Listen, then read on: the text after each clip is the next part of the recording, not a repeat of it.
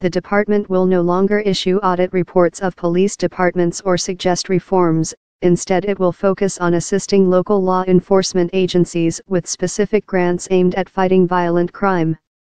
Under the department's Office of Community-Oriented Policing Services, COPS, police departments could sign up for the program voluntarily and work with Justice Department officials to improve trust between police and the public.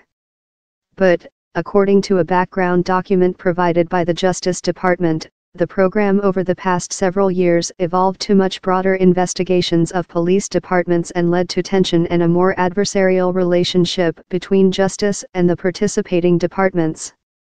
Changes to this program will fulfill my commitment to respect local control and accountability, while still delivering important tailored resources to local law enforcement to fight violent crime, said Attorney General Jeff Sessions.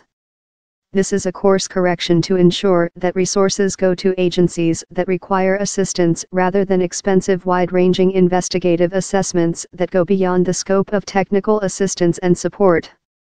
On March 31, Sessions directed the Justice Department to review all of its programs involving local law enforcement, including this program, the Collaborative Reform Initiative for Technical Assistance, which COPS administered. Friday's announcement brought the review to a close. The Justice Department's move was met with immediate criticism from some corners. Ronald Davis, a criminal justice reform advocate who was the COPS head under former President Barack Obama, told News Total he disagrees with the Justice Department's shift and said the changes mean it's no longer collaborative reform. The Justice Department said the changes will allow it to better assist local law enforcement agencies in fighting gangs and illegal drug activity and other crimes. Davis countered that the Justice Department already did those tasks well. The things Attorney General Sessions says he's shifting to are actually things the Department of Justice did, Davis said.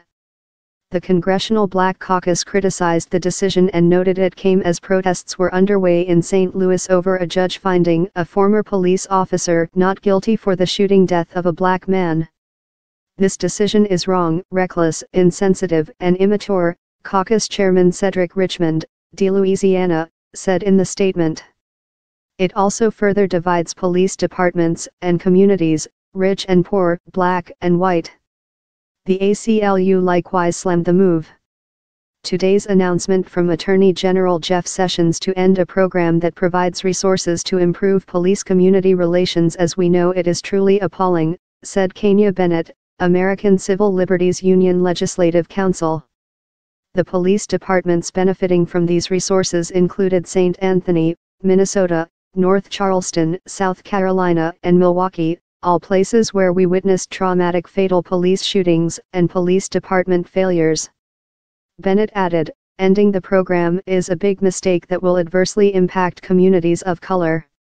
The Leadership Conference on Civil and Human Rights slammed the move as one of many steps the Justice Department, under Sessions, has taken to undo Obama-era programs.